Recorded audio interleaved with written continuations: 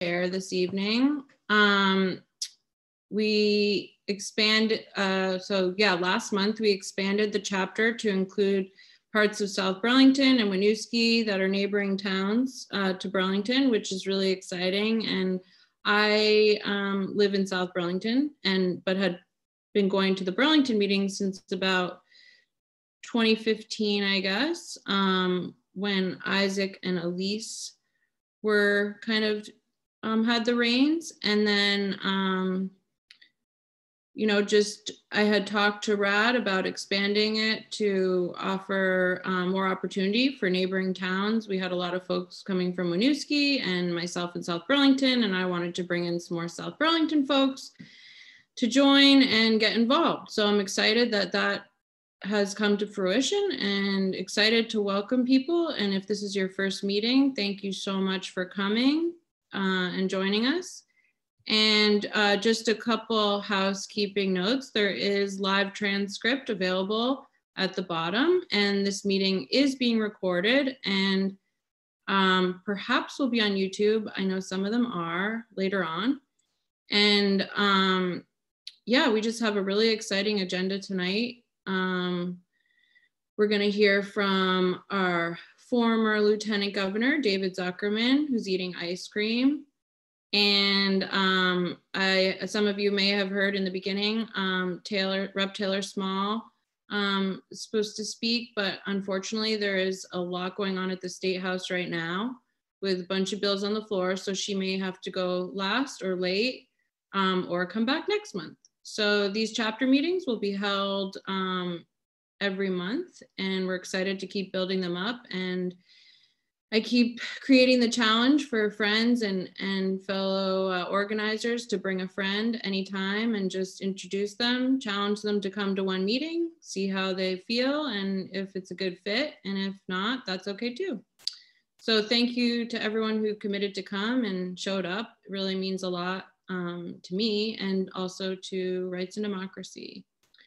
So just a little bit about me. I was born and raised in Vermont. I've lived here for 35 years. I grew up in Charlotte and now living in South Burlington since 2007. And I've done a lot of organizing work for mostly electoral campaigns in Burlington, city council races, county races, and a few statewide races. I recently became chair, which is very exciting. And thank you so much for everyone welcoming me, and Tom and Sophie from RAD. Also recently was an organizer on Just Cause Eviction with a lot of folks on the call, and very successful campaign. Very excited about that and hearing about some of the next steps from Tom. And also one other thing, recently, last week, I just started doing some work with a newer org called Vermont Welcome Wagon. And for those of you who haven't heard of that organization, it's pretty cool. It's newer. It's a statewide effort to, we'll just let that person in. It's a statewide effort to help people who are from Vermont or returning to Vermont get to know their community. So we have county chapters across the state, and they asked me to organize the Chittenden chapter. So I've been working on that, and it's been really great meeting a lot of new Vermonters and kind of connecting them to things in their, oh, there's Laura, to their community, and excited that eventually we'll have some in-person events. And if anyone is interested in that, basically you can also be a host for a new or returning Vermonter and help them kind of integrate back. It's Vermont Welcome Wagon. I can drop it in the chat in a minute. But yeah, I can link it in there. Yeah, it's a great new organization, and I'm really excited to be working for them and just helping people learn about their community and help other community members. And right now the hosts are meeting with folks on Zoom.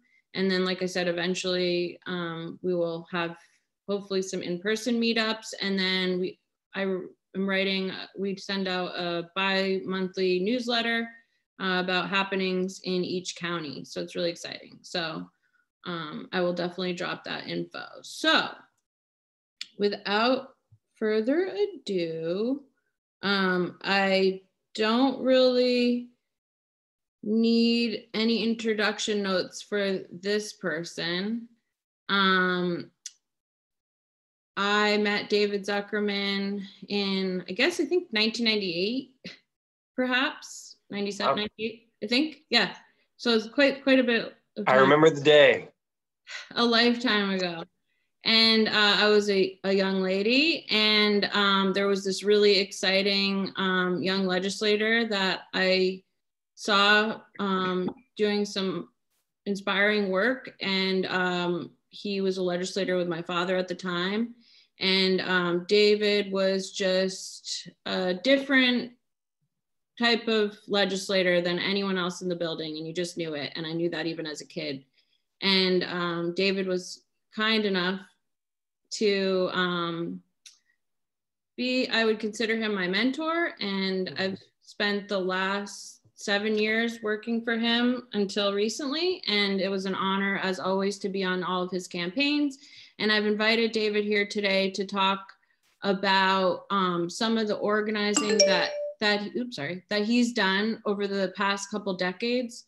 As a fellow organizer, I can think of few people who have led the charge on issues before their time, from marriage equality, GMO labeling, cannabis reform, raising the wage, a slew of critical issues that are really important to me and to people I care about. So David was a state rep in Burlington, in the district that Brian and Selena are in now.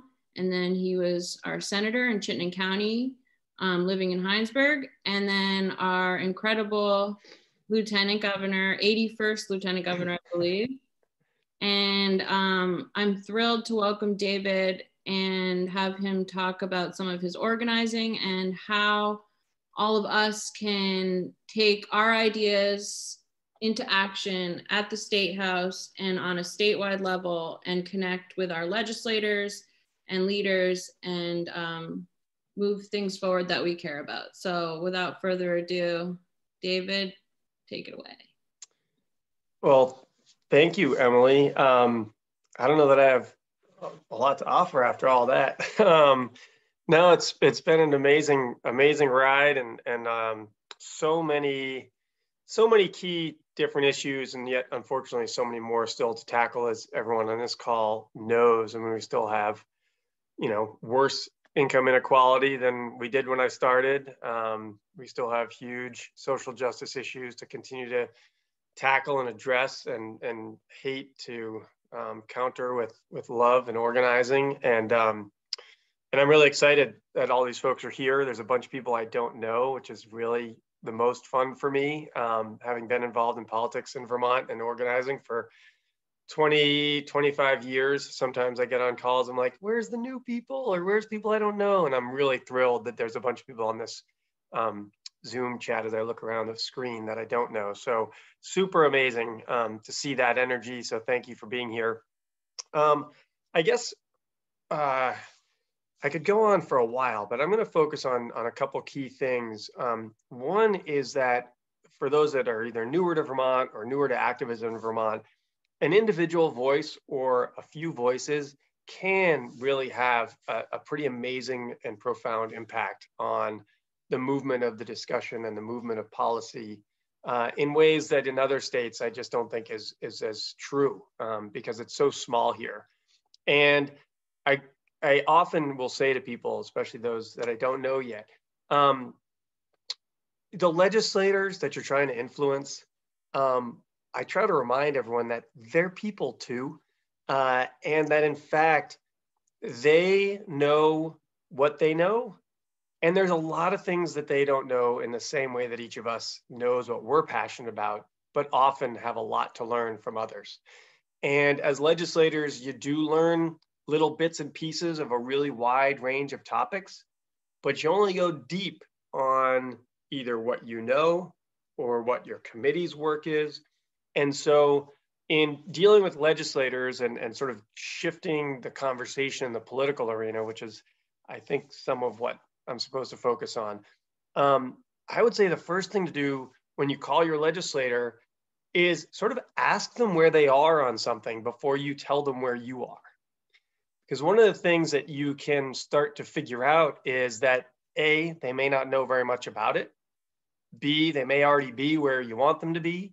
C, they might be malleable because they don't yet know yet, and they've got a constituent calling and they're like, well, I want to make sure I keep my constituent kind of happy. Because again, in a small district, one person telling 25 other people that I called my rep and they were really dismissive, or they didn't listen, or they weren't responsive can really be damaging to someone's future, re-election or run for some other office. And so they want to be respectful to you most of the time, and they're pretty decent people, even if they do disagree. So the first thing I encourage is ask them where they are on something. Do you know about this issue? Have you heard about this bill? And if you say a bill number, they're going to ask you for more, because honestly, there's over 1,000 bills. So sometimes if you're following a bill, you might know the bill number. They won't know what the bill number is unless it's in their committee. And just try to have a everyday conversation with them about it. Say, I've been following this topic, and then you go into police reform, spending money on healthcare, whatever the issue might be. And you often, as a passionate person about a topic, whether it's your workplace situation, whether it's the field of work that you do that you know a lot about, whether it's what's driving you to be involved in this Zoom call or whatever your passion is, you probably know more about it than they do.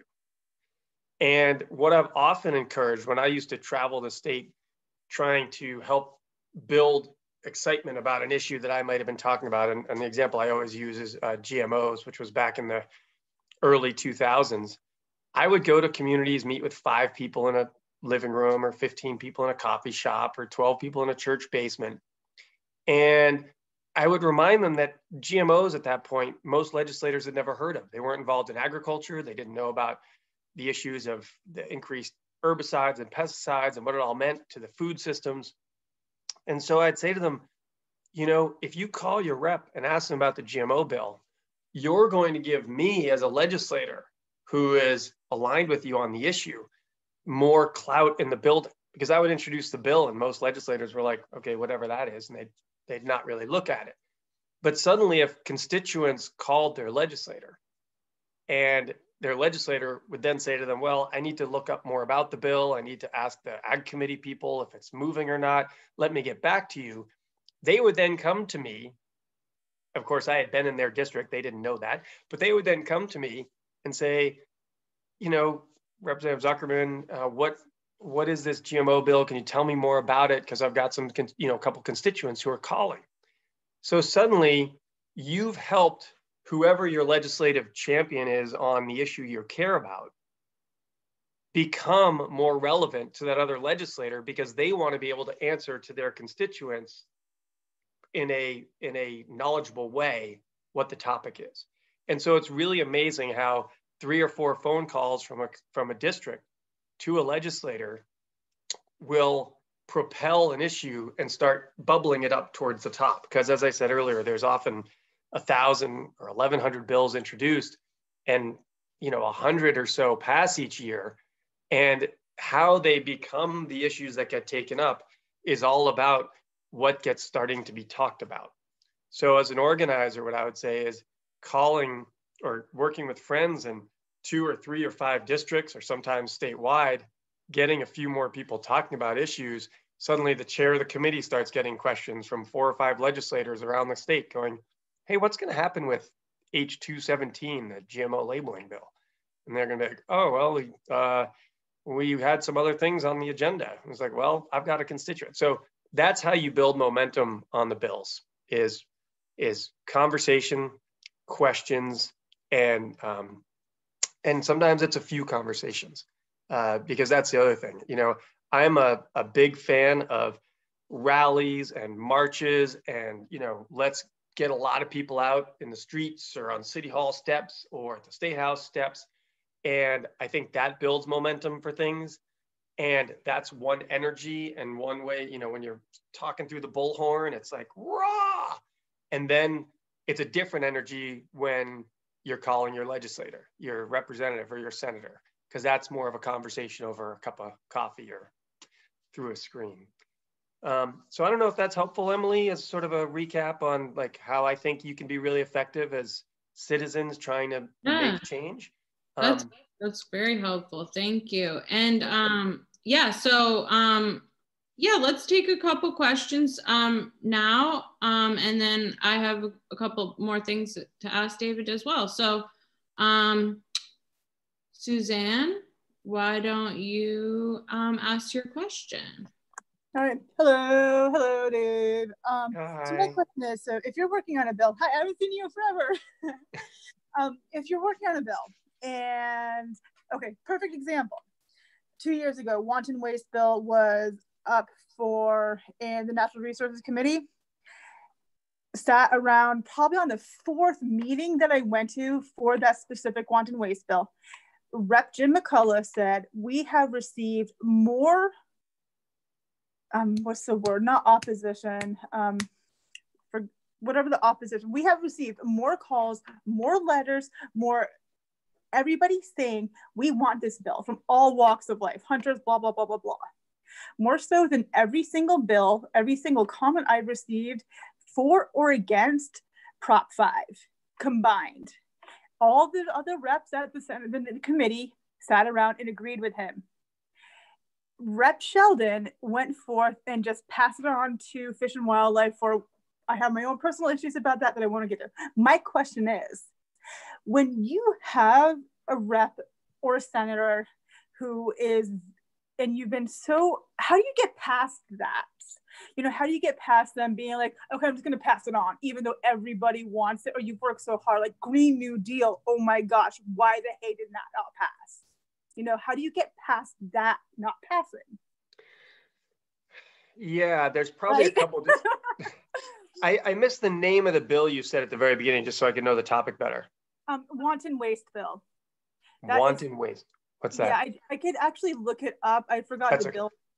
That is for basically the killing for the sake of killing, like the wildlife, the coyote contest, the crow contest, things of that nature. So a few things. I'm surprised the bill was actually in Representative Sheldon's committee, because that would seem more like a fish and wildlife bill than a natural resources bill, which is probably natural resources, fish and wildlife. They always go to her. Oh, are they blended now? That's right. A few years ago in the House that got blended. When I was in the House, they were separate committees. My apologies. Yeah. I don't know where she sent it then. That is odd. A few things. I guess what I would do is look at who else is on the committee. Along with Rep. McCullough, were other legislators also hearing as much as he was? Every single person. Okay. I'm sorry.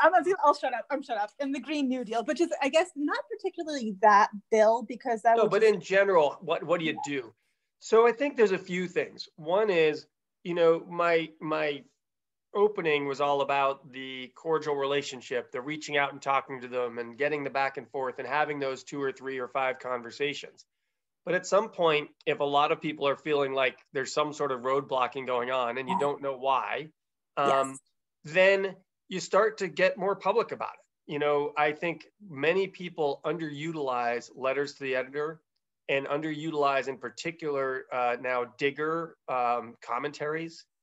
And I think people have a lot more legs to stand on, and your words are taken much more seriously by a lot of other readers as well as political people. If you say, I've talked with my legislator who said they've gotten a lot of positive support for this bill, whatever the bill is, whatever the topic is.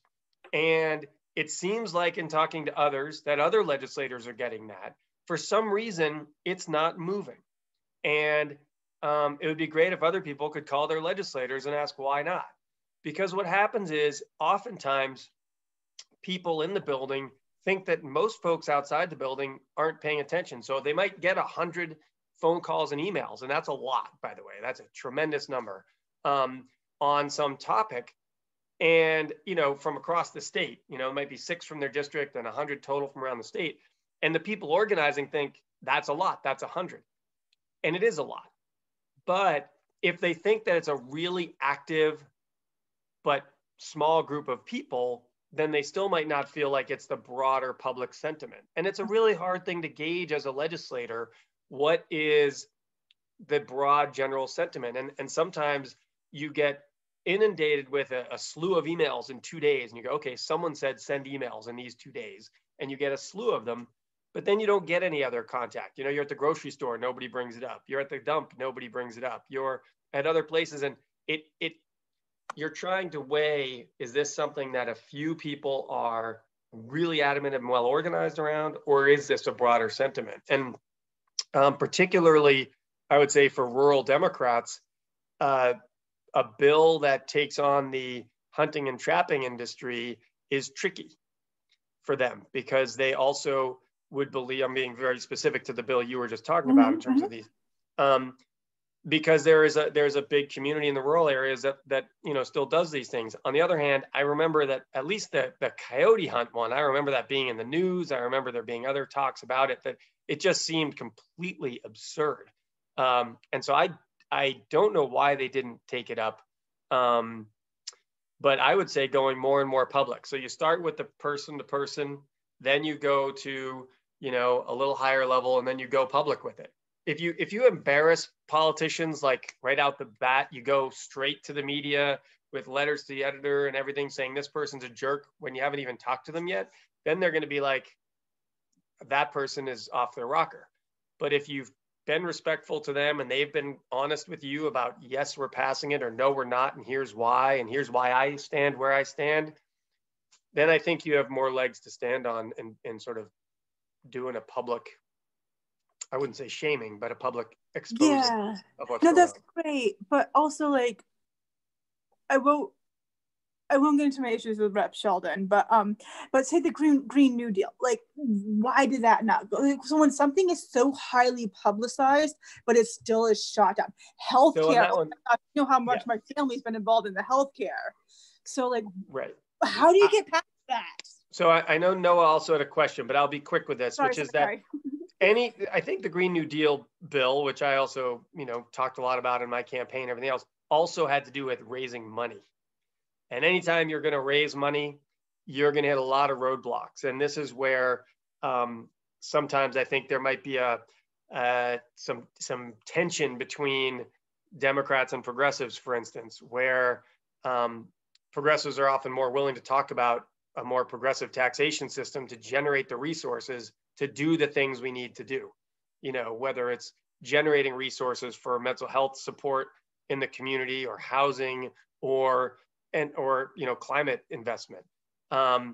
Others, the coaching for people who are running for office is often, don't talk about taxes, don't go there, because it's just a really hard thing to do. Well, it's sort of a self-fulfilling prophecy. If you never talk about it, then it stays hard to do, particularly if you don't describe the differences between progressive taxation and, you know, taxation that's going to really hit a lot of working class people hard. And so that's, to me, the reason that the issue of the Green New Deal typically wouldn't move is, you know, Anthony talked about a $30 million bill. I talked about a $100 million bill. Those are big numbers, and people out there are struggling, and they quickly get the word tax is a hard word, and the Republicans are really good at using it as a boogeyman when we don't describe it well and talk about who we're talking about and what it's for. And so often that's why I would think the Green New Deal didn't move. I'd love to keep going back and forth, but I think Noah had to. Yeah, catch up anyways. Okay, thank you. And one other thing I'll add too, that most reps have, I know I go to mine, my 4 South Burlington reps do a legislative update. It's on Zoom now. It used to be on the at the library, but I've gone. Just this last Monday, I was pressing them about vaccinating people in incarceration, and they were all like, but they were a little squirrely about it. But you go and press them in those environments, and it definitely helps. So I think I know Taylor now has small talk with Taylor, and in Burlington, I believe some of the Burlington reps have coffee hours and whatnot. So those are always good resources to check out as well. So let's go to Noah. Had a question? Yeah. Hey, Dave, how's it going? Good. I just wanted to talk a little bit about the pension situation going on. It's something that's been pretty concerning to me, to a lot of the other teachers in the state, and then obviously statewide employees as well. For over the course, I mean, the situation kind of has unfolded pretty quickly. The actual plan dropped today. There's going to be testimony on Friday. And so I've encouraged people to sign up for that. There's been a lot of noise kind of on online circles and stuff, but my understanding of it is that they're going to try to fast track it and get something passed.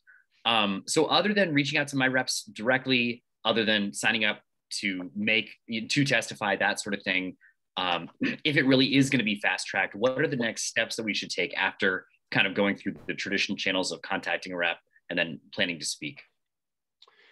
Well, I think this is where a group like Rights and Democracy is great, because you're nonpartisan, right? And you can express to any political party that's either in power or wants to be in power, that you're frustrated if they're going to be going against workers and the commitments that government made and has made over decades to make people whole through their pensions. There are people that have done work for 20 and 30 years expecting something to be one way. And if it's going to get changed, or certainly if it's going to get changed sometimes they do it where it's generational. They're going to be like, well, you still get the old system and you're going to be under a new system. First of all, I think standing in solidarity is really important.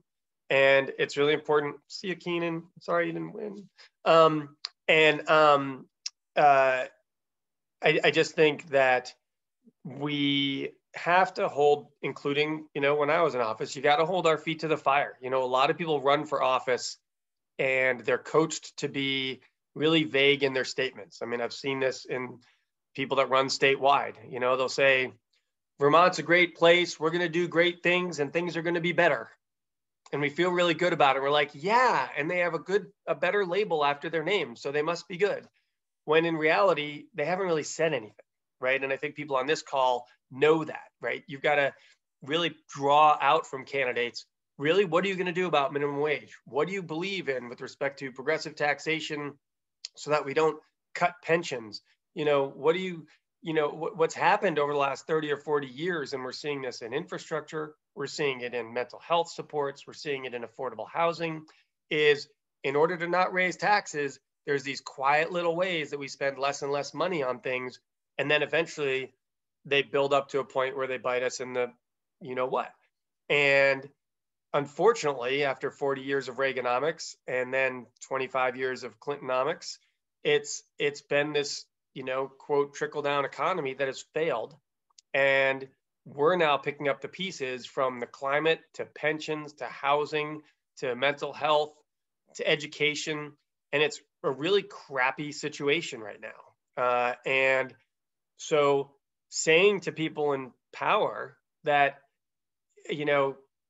it's not acceptable to have people giving in over and over and over again on things like this. We need to raise the revenues, not cut the programs and cut the supports and cut the pension funding. And this happened 4 years ago with Phil Scott. We had, I think it was $30 extra million at the end of the year. And he wanted to do property tax cut for 1 year with it. And the rest of us were saying, no, put it towards pension, and 30 million invested then is going to be 100 million in return later to help with this huge deficit in the pension fund. And we lost that fight because, again, people said, no, I want $20 off my taxes for 1 year, which is certainly important, but what we need to do is say, well, let's raise your wages. Let's get you healthcare. Let's do these things that are going to save you a whole lot more money than $20. But you got to pressure the parties and the party leadership and call leadership. You know, you can call your own rep, and then that's where the speaker and the pro tem and the party leaders are also folks to call. If I called the speaker and I did not get a response, should I just keep calling? You know, the second call, you might say, you know, I've tried to leave you a respectful message. I'd really like to get a call back. Or if I need to get a group of people together, would that help? You know, like if you can talk to 5 of us at once, because the speaker's pretty busy. So it's helpful if you can coordinate with a few people. Yeah. And then again, if someone doesn't respond after a second or third attempt, especially if you say I can get 8 or 10 people together, so it's an efficient use of your time, then you start to publicly call them out. And I got to tell you, the last thing anybody wants is to be publicly called out as an elected official. And it's embarrassing. And it's also really hard because Vermont's a small state. Noah, obviously, you were very involved with the party for a while. You were on the executive committee. If you call out a Jill Krawinski or a Becca Ballant or a whomever, you're going to get a personal phone call from someone that's going to say, I can't believe you did that. How dare you, blah, blah, blah. And I think for all of us, you have to say the issues are more important than these sort of political personal friendships. These are affecting a lot of people. Mm-hmm. And I tried to do it in a respectful way first, you know?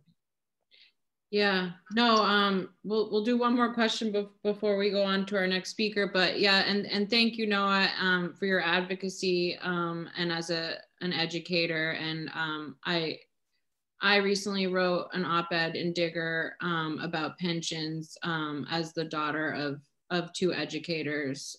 It's something that I've been watching very carefully, and am as frustrated as the next, but you know, that's the way it goes sometimes. It's really hard. And I also emailed and spoke to my senators and didn't get responses from everyone. And I know how frustrating that can be, for sure. So it's hard. And so we'll take one last question for David, then we're going to go to our next speaker, but I'm sure folks have a million questions for David. And as many of you who know him thank you, know how accessible he is. So he's always willing to chat, and that we're all very grateful and for that. Oh, yep, there's his personal email for everyone. So that's great.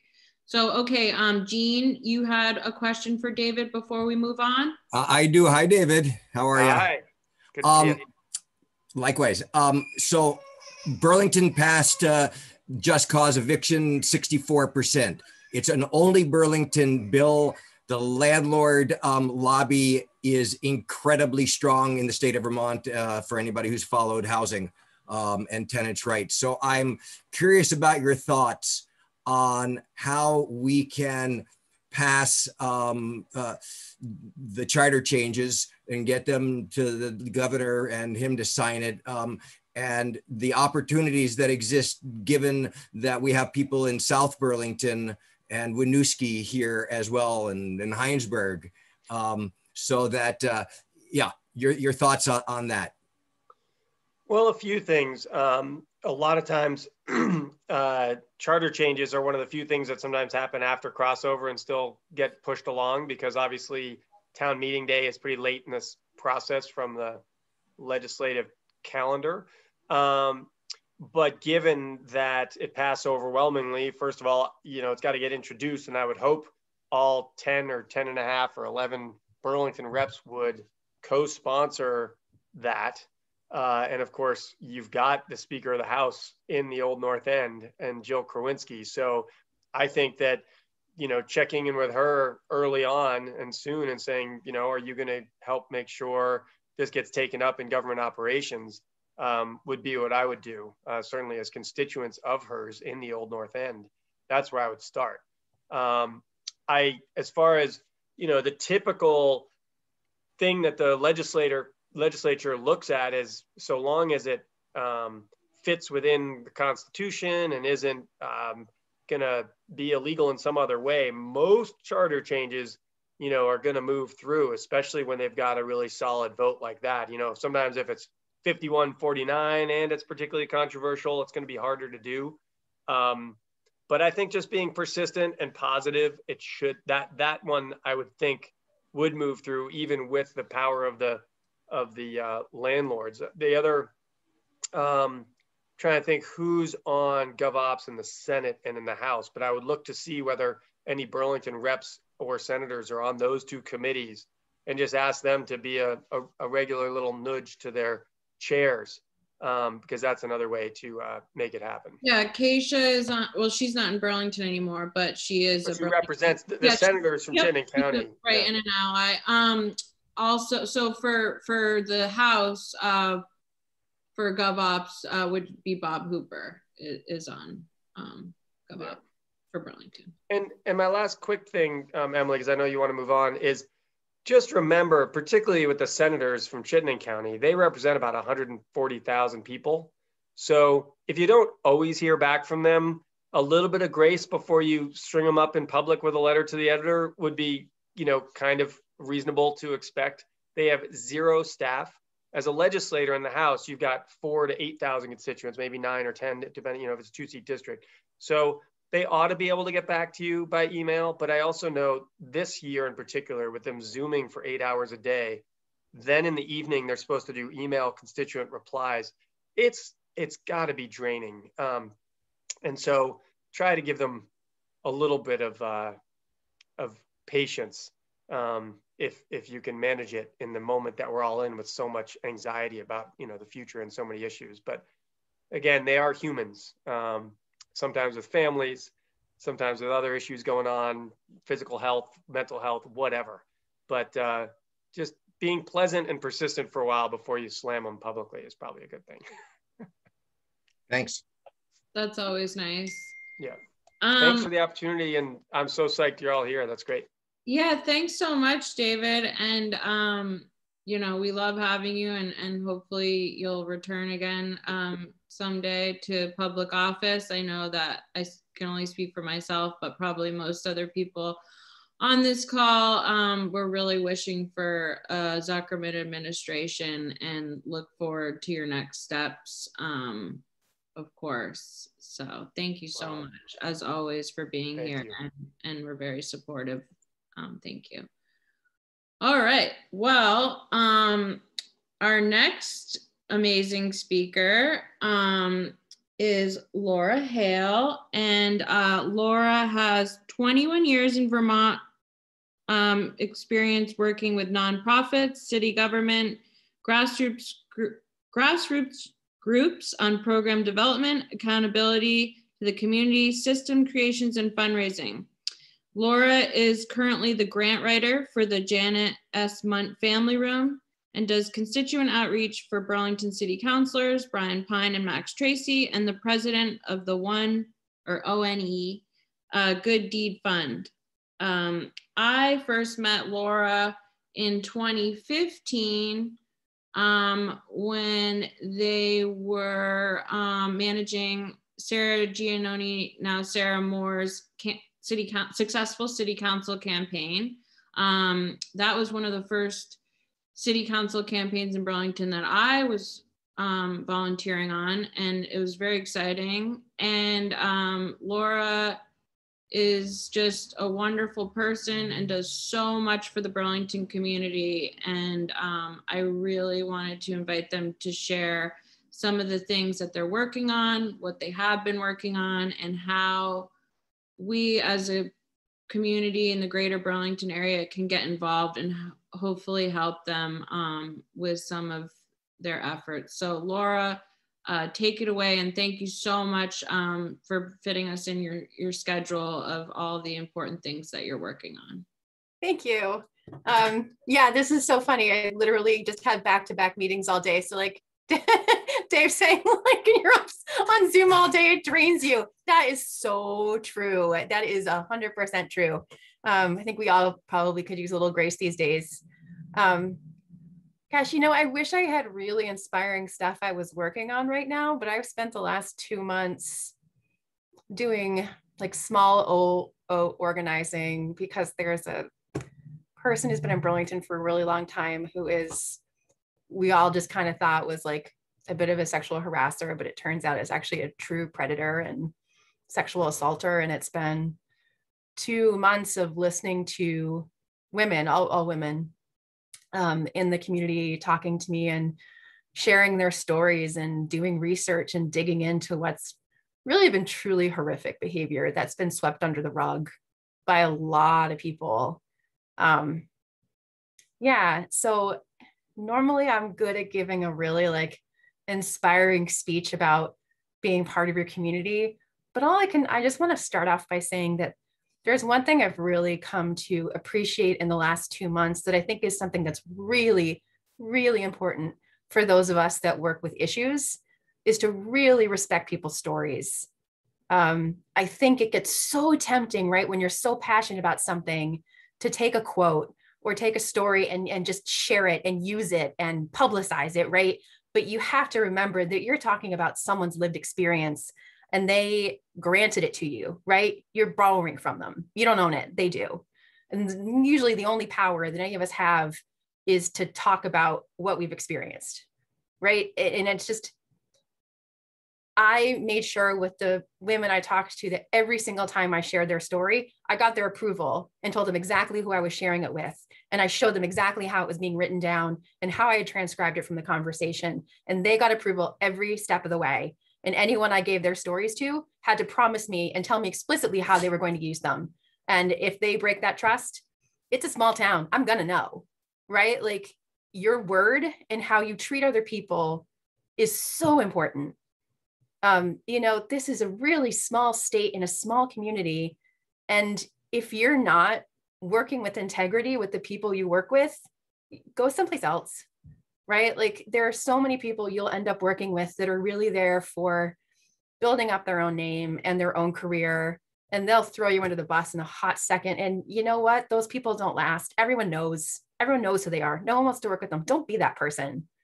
Right? Be the person that someone says, oh, I had a really good experience working with them, right? Like, I would totally work with them again.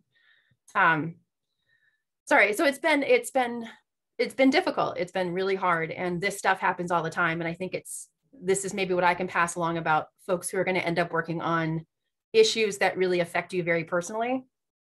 It's going to burn you out. It's going to be really hard. Tell other people, work with other people, tell your friends how you're feeling, have people check in on you, check in on them, right? Like, I can't speak to getting bills passed. I haven't done that in a while. I don't really want to, honestly. Like, I spent so many years getting legislation passed and lobbying for efforts. And I was the executive director of a statewide coalition of free clinics. And I spent a lot of time telling legislators about how healthcare policies in the state were literally killing people. And I sat and gave testimony, and I watched people stare blankly at me as I was explaining to them how people were literally dying because they couldn't get to doctors. And at some point, it just broke me, right? Like, you have that point where you've been trying to explain to people that you're working with and trying to, like, just convince that it can just burn you out and kind of kick you in the butt. And so talk to other people about how you're doing. Ask your friends how they're doing, right? And please don't ask them about self-care, because so many of my friends and I laugh when someone's just like, what kind of self-care are you engaging in? Because like, no, just ask them how they're doing, right? Like, and I am going to go back to the kind of work I do. That's not this, but I just, that's been like, I literally just got out of 5 meetings back to back doing this. But yeah, so time out, my other work around town. So I do run the One Good Deed Fund, which is literally just a small nonprofit I built to fund neighborhood projects. I worked for the city of Burlington for a long time, well, not a long time, but I was the director of the AmeriCorps Vista program there, and then did community outreach and watched slowly the funding drop for all community organizing efforts. And when I left the city in 2013, it had already been gutted, and it just continued to get gutted after that. So watching the funding that had used to been available to neighborhoods, like, and just people who wanted to throw a block party or something, I was like, well, this is bananas. So, and I tried to find it to do community projects in my neighborhood, and I couldn't. And so I was like, well, I literally tried to ask every other organization in Burlington to house a fund that I would fundraise for, because I did not want to start a nonprofit. No one in their right mind wants to start a nonprofit, not when you know what it entails. But I started it anyway. And 7 years later, I funded some really cool stuff. Like if you have been hearing about them, I'm the one who had the little free pantries in Burlington built and granted them out to people's houses, essentially. Had a local person build them out of sustainable materials. It's been a great small project. So it's stuff like that that doesn't have to be a huge project to be impactful, but really what has been, I think, overall, one of the most useful things is to have an organizing structure that people can plug into and plug out to. Like I've provided fiscal sponsorship for so many small grassroots groups that, are not going to create their own group.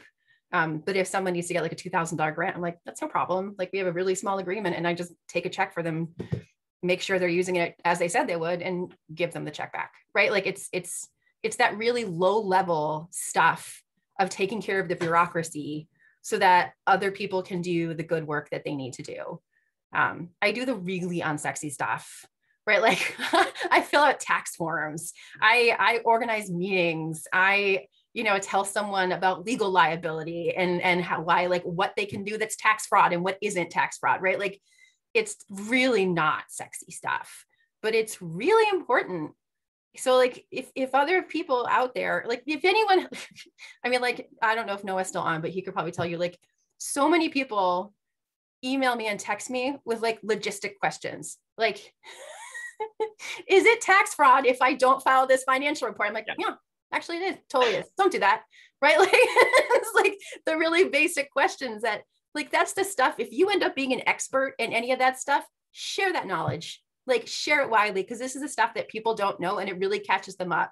Like be the people that really understand the really unsexy nuts and bolts of organizational stuff and just share that information, right? Like I have been a shadow campaign manager for a couple different people because I don't need my name on things at all. I prefer not to have my name on stuff, honestly. And they wanted to learn. And I have worked with a couple people now and said, like, you be a campaign manager, I'll be here with your backup. And every couple of days we'll check in and I'll help you figure it out through it, because then they get the knowledge of how to be a campaign manager and I don't have to have my name on something.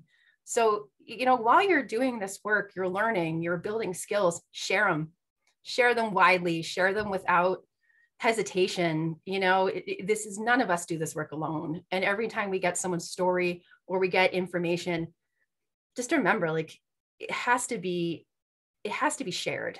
I mean, not the story thing. I already told you my whole spiel about making sure you're not stealing people's stories. But I get the opportunity to talk to a lot of people and get folks asking me for help or where they can plug in.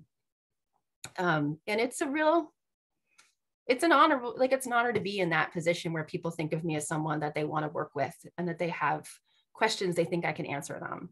And I don't take that lightly. But I do think that it's really important that when you know something, you tell other people, right? And don't ever forget that people are at the core of all of this organizing work. Like sorry, this is totally like not my best presentation. And I'm so sorry. It's just like, but like, you got to meet people where they are. I got a call from my mechanic who was asking me about a trans issue because my wife is trans, like she's binary trans. And I wasn't expecting a call at 8 o'clock in the morning from my mechanic, but I took it and we talked about it. Was it fun? No. Did I want to talk to him about like the intricacies of being trans in Burlington? No, I did not. But when someone asks you something like that and you can tell they're in good faith and they don't understand, yeah, he didn't use the right terminology. He didn't use any of the right terminology, but he was coming from an honest place. And, now he's an incredible ally. It's just about people, it can't be about ego. It can't be about being right. It's never about being right. No one's ever right. The older I get, the more I know that I don't know anything, right? Like it's one of the most humbling things in the world is getting older. Be good to the people you're working with. Care about them, trust them. If someone sucks, don't work with them anymore. Be really careful about like going public with stuff. I mean, I think that was important that David was saying that, like, give people an opportunity to talk to you and do something before you publicly blast them. Like that's a nuclear option for me, right? Because that automatically says that you're not going to have a relationship with them. right? You're not going to work together after this. You're already in an adversarial position, and starting off in an adversarial position it has to be a last resort, right? It's not a first step. First step is trying to get everyone on the same page and changing, like sharing information and building a relationship. And yeah, nuclear options are there for a reason. I've absolutely written Digger op-eds, and I've absolutely written public social media posts, and I did it after a lot of consideration. It was not my first option. And I guess, as much as David could talk about how to get things moved and everyone's talking about how to pass bills, I guess I want to be here to remind you that there are people behind those things. There are people in the needs of those bills. There are people making decisions, and for the most part, legislators, community organizers, none of us are making any money, right? Or very little. So people are doing this because they care. And just because they might not agree with you doesn't mean they don't care. So I think that's just a really important thing that tends to get lost, is that, passion for a subject is not going to get you everywhere you want to go. You also have to know the people that you're working with and listen to them and treat them with some level of respect, because they're another human being. And that goes both ways, but someone has to start it. I guess it's my rant. Wow. Well, Laura, thank you so much for your honesty. I think as organizers, we burn out. I know for myself, I must be a little bit, I'm not sure why I sometimes do this to myself, go from one project to another without a break, but there's something I just can't stop. So we all have, a lot of us have that fire and the honesty. And I think that we're all feeling that. And whether we had wins or losses, it is draining and work so hard. And it's very true. And for people, often outside, when you're thinking about people that don't agree with you, and you become very competitive and you forget that they are human and everyone makes mistakes and everyone deserves a chance to have another chance. And, often we can get so angry at someone and not realize that they're trying to. So thank you so much. And I do, and we really appreciate your honesty, and you are doing some incredible things and have done some incredible things in Burlington. And before we ask how we can get involved in some of those projects and assist. I did pay attention to that part. I did actually write that part down. So I do actually have that. I'm not going to rant on that part. No, you can, because we'd all love to help some of your amazing efforts, and the food pantry is incredible, and you're such an amazing part of the Old North End. Does anyone have any questions for Laura before we ask how we can help? Yeah. I Yeah, true. Oh, Suzanne, yes, go ahead. Hi, Laura. I would actually like to chit chat with you, and if you could send me your email, I can send you mine so we can get together. I'll just put it here in the chat. Great. My email's really public. Like, it's on so many press releases and like from Orange Forum posts. It's totally fine. Yeah. Great. I have it on direct message. I have some ideas. Okay, everyone, here we go. Great, thank you for being so accessible to everyone. I mean, that's assuming you can email me. I can't guarantee I'm going to get back to you really fast, but you can totally reach out. That's fair. That's fair. Well, great. So Laura, is there anything that we as community members can do to boost your efforts or going forward, or some suggestions for people who might want to do something, especially since the pandemic is not over? I know some of our parents, or maybe some people on the call, have been vaccinated and might feel like they're going to hit the club, but it's not over, and we need to still help people who are struggling. So what can you recommend that people can do in the community or help with right now still when people are struggling? Sure. I mean, so just a really totally self-serving and easy thing to do is if you go to the One Good Deed Fund website, it's literally One Good Deed Fund. Here, I'll put it in here. I can say it as much as I want to, but I always mess it up when I actually go to type it in. There is a list of where all the little free pantries are. Put food in them. that sounds like a really basic thing, but they get emptied really quickly. Like just non-perishable stuff, toiletries, things you think people might need. That is just one of those very simple things that you can do anytime, 24/7. If you're just thinking of it and you're at the grocery store, putting can openers in there, like, you know, easy to eat stuff that doesn't need to be cooked, stuff that you can grab. I will say, like, this is good timing. One of the Zoom meetings I had earlier was talking about actually a series of little free boxes. I don't know what you call them. A caretaker with the community. I don't know what Marty's title was at Parks and Rec and Waterfront, but he built a series of small boxes near places where people who are living outside tend to be, and put socks in there and everything. And he left a notepad in them where people could ask for what they want, and then he'd go get it and put them in. And when he left, they sort of hit disrepair, and people haven't been doing it as much. And so I'm hoping to get a team of people together who'd be interested in maintaining those, you know, and checking and see what people need and keeping them like well maintained. If they're falling apart, like getting folks to do that. We're also talking about ways to build in community closets. So I think we're actually looking at putting one in a public park, which would be a place where people could put larger items and, you know, clothing and gear and things like that. And we're trying to figure out what that would look like, but it would also like, it's like the really unsexy stuff, like going to check and see if like someone's dumped trash, you know, making sure that the people, like that things are in there aren't tarnished, you know, there's a lot of things like that, but it's just some really like, it's good COVID safe stuff because you don't have to be in proximity to someone else to do it. And it takes a few minutes, but it really does take a whole bunch of people to do it effectively. So if anyone is interested in that sort of thing, that's the kind of stuff that I'm always getting people to do. Like, it's not marches, it's very rarely protests, but it's totally like putting food in a food pantry and like making sure that there isn't a bunch of trash by a community closet. I'm also, if you are interested in doing any like more mutual aid kind of stuff with food deliveries and like picking up groceries for people and stuff like that, I'm happy to connect you to those groups. I know pretty much all of them. I've been working a lot with Winooski Mutual Aid on a couple issues. So I'm happy to plug people into those things too, if it's something you're thinking of working with. But it's basically, if you are someone who likes doing things on your own schedule and filling in where you can, you know, I know we just don't have a lot of capacity. I don't have a lot of capacity, but I can do stuff like that. So if you're looking to do anything, and even if it's just like, you can do it for a month, right? Like that's the stuff I can plug you into.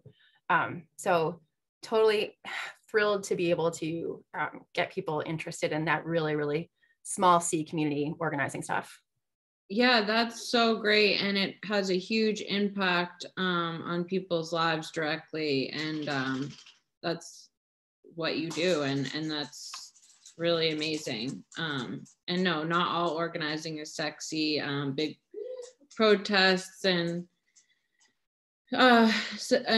megaphones. Yeah, Food Not Bombs is doing some amazing, so every day when I see their posts, I'm so inspired by a lot of the stuff that they're doing. And, you know, I know that in South Burlington, I feel like my dog's whining. I don't feel like we do enough here. So I reached out to Melissa to see about doing a pop-up in South Burlington for mutual aid here. So there's lots of amazing organizers. And Laura is connected to them all. So thank you so much, Laura. Yeah, Melissa's my best friend. So if you ever need connection to the other person who does all like the free giveaway stuff with the one-stop shopping, you tell me, I'll text her. No, I that's amazing. I was like, we need that in South Burlington too. And I know probably Winooski you guys do a lot of stuff there too. And Winooski Mutual Aid took over the pop-ups there, which is super awesome. Oh, great. Yeah, I know Josh from Winooski, and we might have some other folks from Winooski as well. So that's so great. Thank you so much, Laura, for all your work. And it's a pleasure to know you. Same. And like, thank you all who are on this, because you clearly are on this Zoom call on a Wednesday night. It's Wednesday, right? Because you care. So I think that really matters, right? Like even if you do nothing else in the next month except pay attention and care, that's a lot. You know, it doesn't always have to be constant activity. I think it just matters a lot that you stay in it. It's true. I agree. Get vaccinated when you can get vaccinated. Sign up even if you don't feel like you can, as soon as you can, sign up for a vaccine. Just saying that. Yes, no, that is, we're all looking forward to being vaccinated and being able to have these in person again and have a community dinner going along with these meetings and really feel the community connection. I know that we're all really lacking, and soon the weather will be nice, so walks are always an option too. Safe, socially distant walking with friends is always helpful. So thank you so much, Laura. Yeah, and I'm gonna pop off, but thanks for having me. Have a great rest of your evening, everyone. Thank you. Well, that was just great. Laura has been such a champion in the Old North End for so long, and has also quietly behind the scenes helped a lot of people get elected who are serving municipally, and definitely have admired Laura's work. So moving on, now we will hear from Tom. Oh yes, and if people have to pop off, totally understandable. Oh, I thought that was, oh no, just thank you. Okay, so now we're gonna hear from Tom, who was the lead organizer for Just Cause Eviction, and also was an incredible lead organizer. Thank you for your leadership, Tom. And I know I personally didn't know Tom on a one-on-one basis before that, but admire his tenacity and passion for excuse me, Just Cause and everything that he did. You could tell he was doing it, as we talked about earlier, for the right reasons and not for any of his selfish gain. It was very evident that he really cares about our community and put that into work, and worked, seemed like 24 hours a day. I don't know when he slept, but we're all so grateful for all the work, and Christy and Emily and others on this call who worked so hard on Just Cause. And I know we already had a question about it, and great to see you, Kel. Thanks for coming. We would love to hear from Tom and some next steps, and how we can move this to a statewide agenda, and where we go from here. So Tom, take it away. Thank you, Emily, for the introduction. And I just want to start out by just thanking everyone on the call that helped out with this. So Christy and Emily Listowich, of course, but Emily, you also did a ton of work. David Zuckerman also gave us a huge shout out and was part of some of the videos that we were making towards the end. Sophie helped out a bunch as well. Yep. Zariah Hightower, would be remiss to not mention her. She was pretty instrumental in getting this passed, in fact, getting this to the table in the first place. So this was a real community effort. And I was obviously absolutely thrilled when we managed to pass it by 63% on town hall meeting day. The fight is definitely not over. As David kind of spoke to earlier on, it's going to really make a difference in terms of who co-sponsors this once it gets to the State House. And if the entirety of the Burlington delegation do sign on. Now, we've got some big advocates in that Burlington delegation already. Some of the names probably won't surprise many people. Selena Colburn, Brian Gina, Emma Mulvaney-Stanek, all huge advocates for Just Cause Eviction, and will be there in the State House touting how it will benefit the city of Burlington. They're currently huddling with the rest of the Burlington delegation to try and get everyone on board and doing what they can to try and bring everyone over. They're hopeful that's going to be able to happen, but it was a pretty contentious charter change, and I feel that especially in the New North End and the South End, there are folks that, or at least constituents that have had reservations that the representatives are going to have to answer to. So we need to make sure that we've got all our ducks in a row and everyone's on board before we go forward with this. But the plan is at the moment is to get the entirety of the Burlington delegation to co-sponsor. And then we're going to be talking about strategy and whether or not we try and pass this as a kind of a charter change omnibus bill, which, as I understand it, is how a lot of charter changes often go through the State House. I'm not very well versed in that. This is my first charter change that I've tried to push through, so I may be wrong. David's looking at me. Maybe you can correct me after this if I am wrong on that. I have heard though that because there was 4 different charter changes and because each one, there's a couple of pretty contentious ones in there, this might all get split up. So I'm waiting on the Burlington delegation to get back to us on what their next meeting ends up, the conclusion they come to in their next meeting. And then once it starts getting in the State House, I'm going to be really deferring to what they feel is going to be best. But I think, as David kind of pointed out earlier on, the way that activists work in this is kind of going to be different to the Burlington City Council, where we kind of turn up and we hit those city council meetings and we try and get as many people to call in as possible. I think that's important, but the way that we conduct ourselves is going to have to change a little bit. And we've got to really make sure we don't alienate ourselves in the State House or to state reps in order to try and get this through. Really, in this kind of situation, you catch more flies with honey than you do vinegar, is the message I've heard loud and clear from a few fantastic people that are helping us work on this. So I will hopefully be updating this chapter each month on Just Cause, or at least a few times at least over the year. So if we do have things that we need help with, we can call on you folks, and maybe you can call a state rep or email, or even better than that, speak to us and share your stories about evictions, because those stories have been really instrumental in getting it this far, and we've been told that those stories will also be very instrumental in getting it through the State House as well. But yeah, that's all I got for you.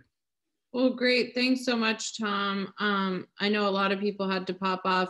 Just so everyone knows, I am going to try to keep these meetings to an hour, but this one we had so many incredible speakers, so we wanted to make extra space, but that's great. And does anyone have any questions for Tom or David as well, involving legislative process or charter change, or what they can do or not do, or any questions about Just Cause right at this moment? And obviously Tom is very accessible. You all know how to find him, I believe. So does anyone have any questions about, oh, Christy, okay. And Christy was recently on VPR again, talking about Just Cause. So yes, Christy, go ahead. Yes, that conversation on VPR was them asking exactly what was going on in the landlords' minds and what was going on in the tenants' minds for housing during the pandemic, and what tenants were feeling. I thought it was great. I loved being on the show. I hope that I did a good job. I'm not really used to all this stuff, but I'm having a blast with it. The only thing that I would really have an ask for is those tenants' stories. We just can't get these tenants to say anything because they are so dang scared because of retaliation from their landlords. Yeah.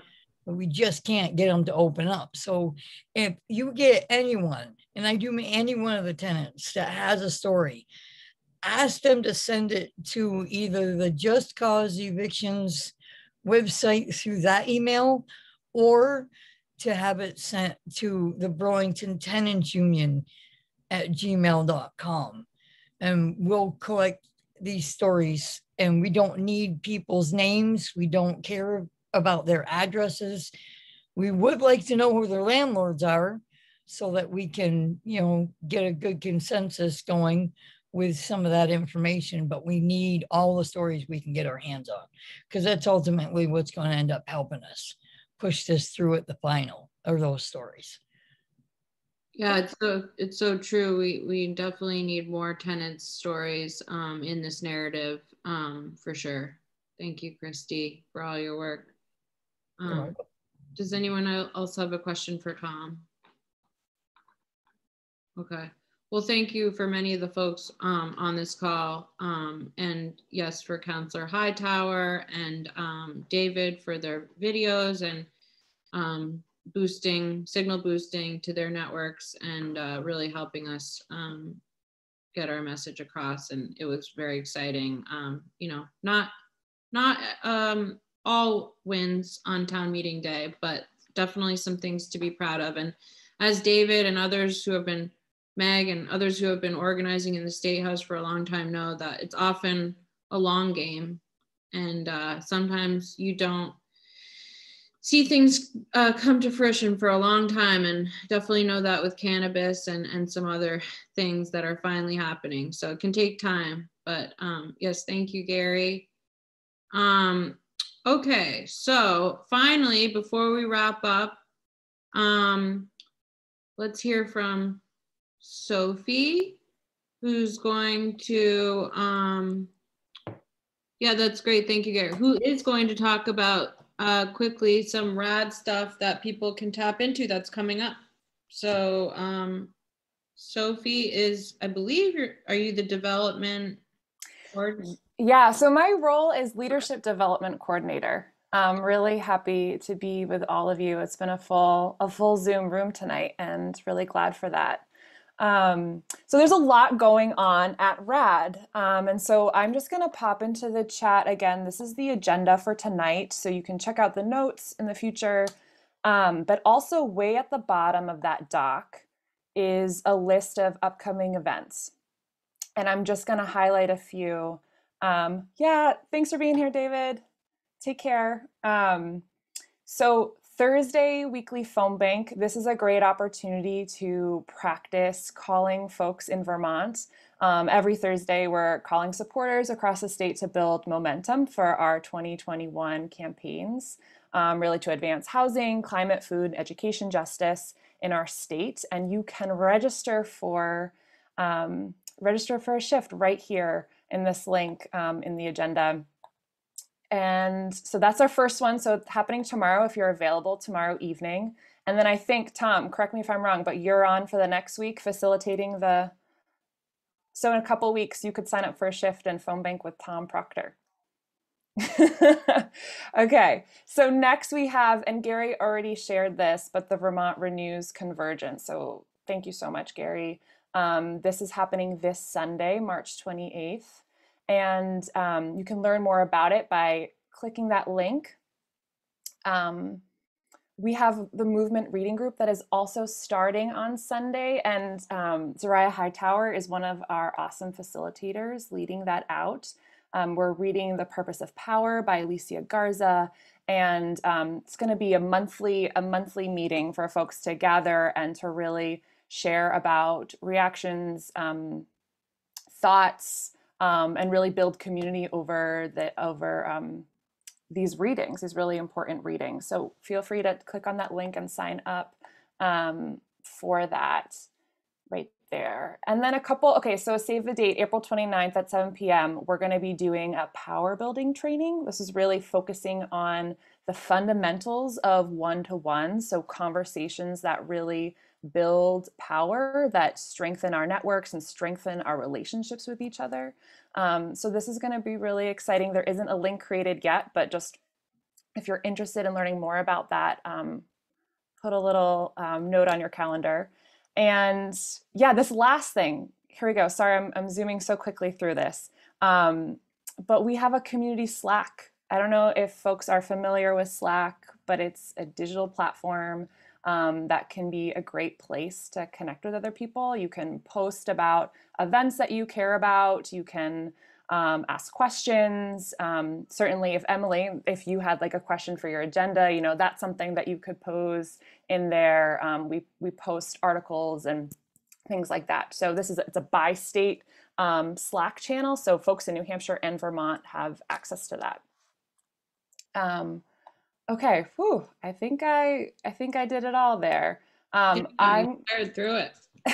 I'm gonna just, you know, if you have any questions about these events, you can email me, and I will put that in the agenda as well. Great. Thank you so much, Sophie, and for all you do. Before we wrap up, I have 2 questions for you all. Next month, and I promise we're going to keep them to an hour. A lot of people, even my dog's getting very restless. He'd like his dinner. So we need to assign roles for next month's meeting. We need a timekeeper. Christy, you want to do it again? Okay, Christy's going to timekeep. And then would anyone like to be the note taker for next month's meeting? I believe, so they're the 3rd Wednesday, last Wednesday.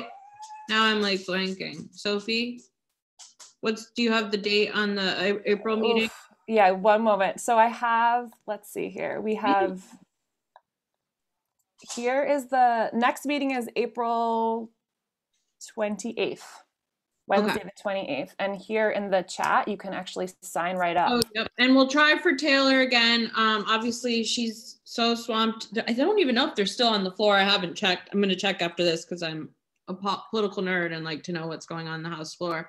But hopefully she'll be able to join us next time. But yeah, okay. So yes, no.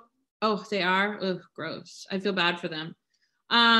Okay. And then note taker, Heather took notes. No, I'm sure you did an incredible job. No worries. Thank you so much for committing to do that. That's so nice of you. Note taking is not always the most fun. Some people love it. And then, but yeah, does anyone want to take notes next time? And if not, they can always find me or Sophie or someone and step up. And if not, that's okay too. We'll figure it out. Any takers for next month? Raising hands, no? Okay, yeah, I can't offer any prizes or anything, but okay, great. Well, we'll figure it out for next month. And next month, like I said, I'll try Taylor. We'll try it again. She feels terrible, but obviously they're trapped on Zoom land on the floor. And then I also have a friend who does a lot of really amazing criminal justice work in the community. Oh, okay, great. Well, Emily, thank you so much. You're awesome. But yeah, so we're gonna have an awesome April meeting. And to those of you like myself who celebrate Passover, have a good Passover. Oh, great. Thank you, Josh. And it's great to see you. Thanks for coming from Winooski, like myself, a Burlington outsider. But yeah, happy Passover to those who celebrate this weekend. And I'll see everyone next month. Thank you so much. Bye.